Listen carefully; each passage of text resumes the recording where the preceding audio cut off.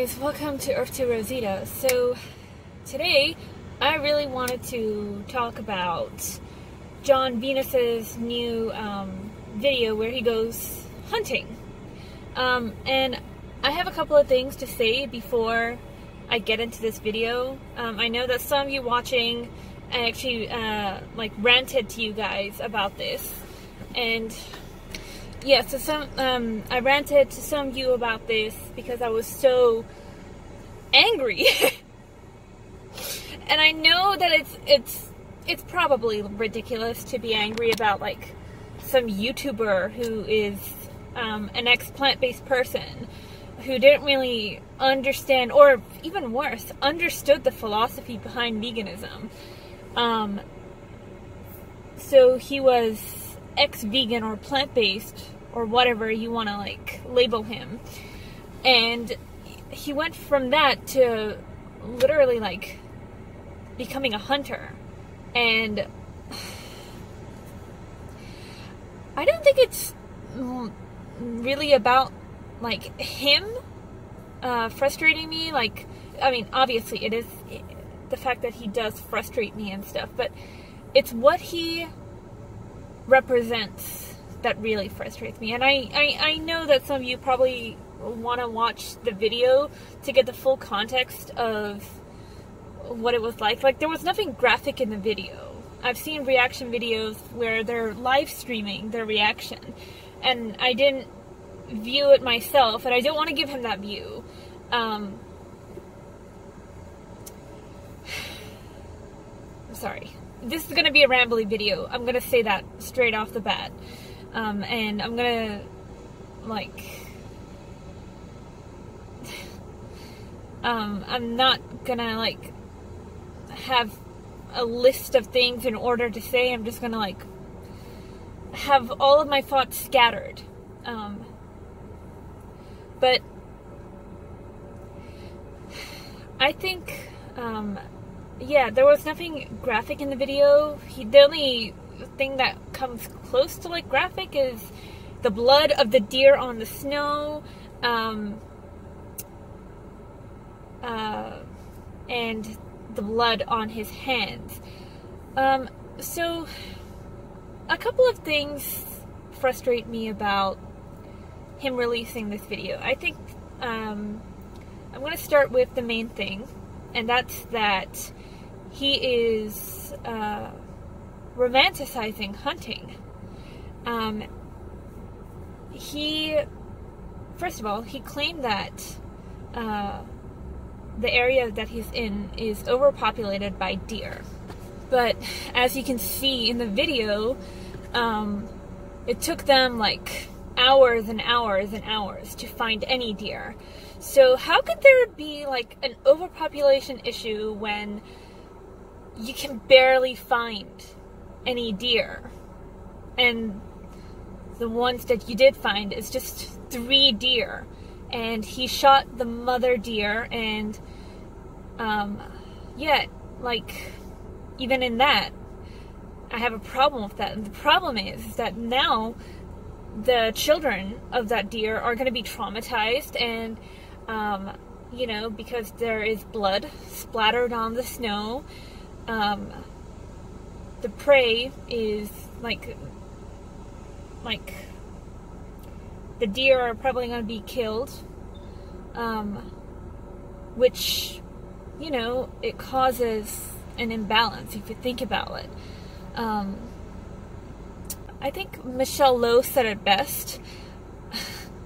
I'll be honest, I still can't like explain it as well. So if you wanted to go watch her video on it, I'll link that down below. And I know, like, eventually they would have died anyway. Like, predator eats prey. That's the way nature works. But yeah, it's not necessary to do that. Like, nature takes care of itself without human interference. So that's the first problem I had.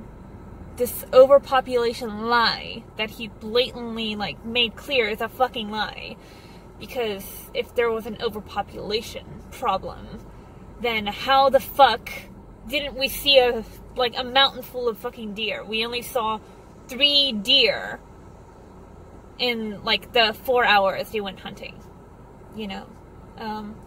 The second problem I had was his appeal to ancestors. His appeal to ancestors, though, like, okay,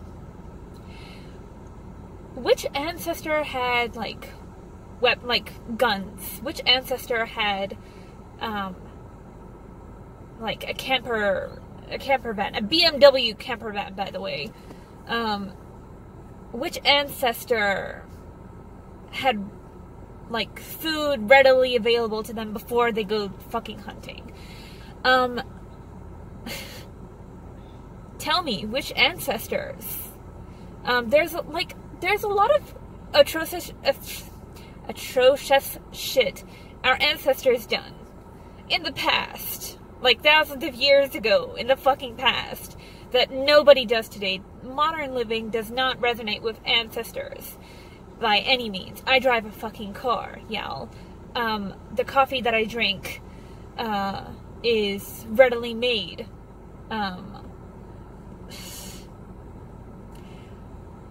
We live in houses. We get supplied water and electricity.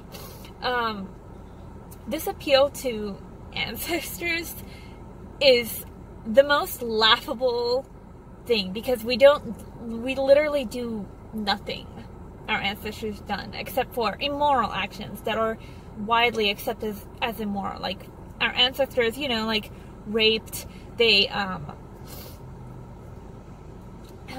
murdered humans, cannibalized.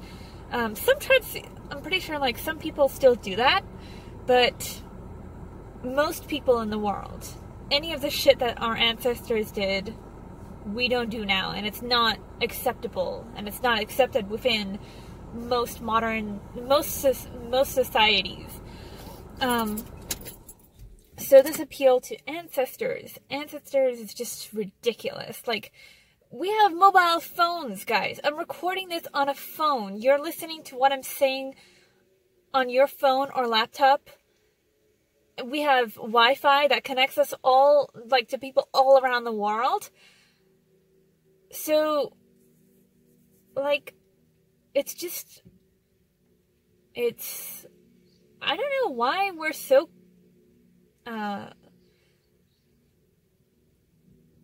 don't understand the spiritual reason why we're so attached to our meat-eating days when we literally don't do anything our ancestors did. Why are you guys so afraid of moving forward with time? You're already doing it in a lot of different ways, you know? You've already moved through time in a lot of different aspects. So why is it so hard for you to let go of eating the flesh of animals when there's literally, like, mock meats coming out every couple of months in a year? You really have to think about that. There's nothing natural about it, and you can argue morality is subjective, but if you really, like, want to argue that, then,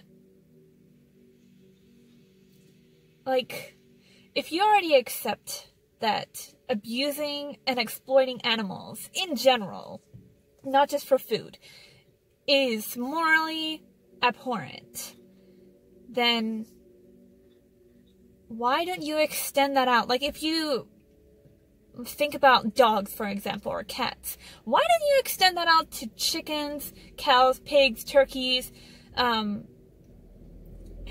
culture? You know, like, culture doesn't excuse this moral act, like, immoral act. So that's one of the rants that I wanted to go off on. And he also went to a fucking grocery store to buy vegan food, by the way, before he went on this hunting trip. murder spree, aka. So he's definitely, like, he just confirmed on the fucking cinematic ass video that he is not in a survival situation, because there is a grocery store with an abundance of food available to him. So straight off the bat, like within like the first, I don't know, less than 3 minutes of his video, he's already showing that this is not about survival. So therefore, this is not about being connected to nature. This is not about anything that our ancestors did. This is just about you know, like, he is from a family of hunters, so he wants to follow through with that tradition to be accepted in his wife's family. And that's blatantly obvious. Like, that is so obvious. And also, yeah, romanticizing the concept of hunting, as well as taking off his shirt. Like, why are you taking off your shirt? Is it, like, can you be any more obvious of what you're trying to do? You're trying to look sexy on camera. You're trying to, like... That's so fucked up if you think about it. He is trying to associate sexy men are hunters. That is the message that he gave out. I don't find him sexy, but objectively speaking, like, women are, you know, attracted to men with muscle. Okay, not all women in general, but some women at least. You know, like, they're attracted to somebody that looks buff, somebody that looks good, shirtless. It's so obviously, like, a mating call. Even though he's fucking married. Why are you taking off your shirt? And, like, if you're not, like, into boys, then it's probably the message that he wanted to send out with going shirtless is to, like, show men that real men are hunters, that real men are, like, the guys that go out and shoot animals, and this just, like, false masculinity shit. I'm more attracted to somebody who shows compassion, who doesn't go fucking murdering innocent beings who are just, like, living their lives. Like, I don't know. It's just, it's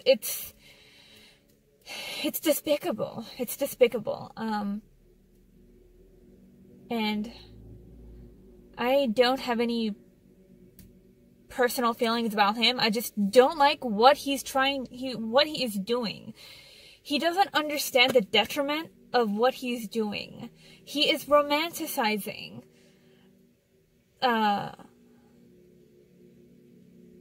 and glorifying murdering animals for no reason. He's glorifying it, and people are just, like, so in awe of, like, I've seen some of the most cringy comments in that video, in the comment section of that video. Like, some people are, like, straight out saying, oh my god, this is such beautiful cinema photography. Oh, sorry about that. It's the ugliest side to humanity. He is the ugliest side to humanity, and it's not impressive. And we shouldn't, guys, like, it's 2020. We shouldn't carry on this one part of our ancestry, or we're gonna keep on having these problems. We're gonna keep on having all of these problems that don't like align with a more compassionate world. It's like, it's evolve or what's the opposite of evolve? Is it digress? Yeah, it's progress or digression. I hope I said that right. So yeah, that's my thoughts, my response to John Venus's glorification of hunting, and glorification of like murdering a family. You might not see it as a family, and I can't argue with you if you don't, but it's objectively speaking, it is a family of deer. People literally tear apart families because they want to eat the flesh of those families, those cows, those pigs, those chickens. And oftentimes I hear as a vegan that vegans are the cult-like people. And I just think that that is like the most accurate the most accurate example of self-fucking projection. You are in, like, people who are animal flesh eaters are in the biggest, most accepted cult in the world. And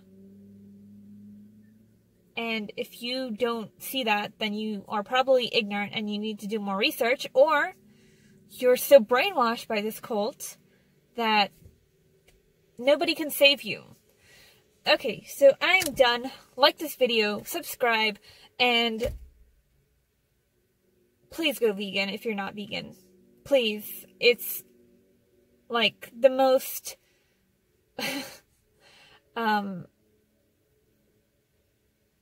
higher vibrational state that you can be in.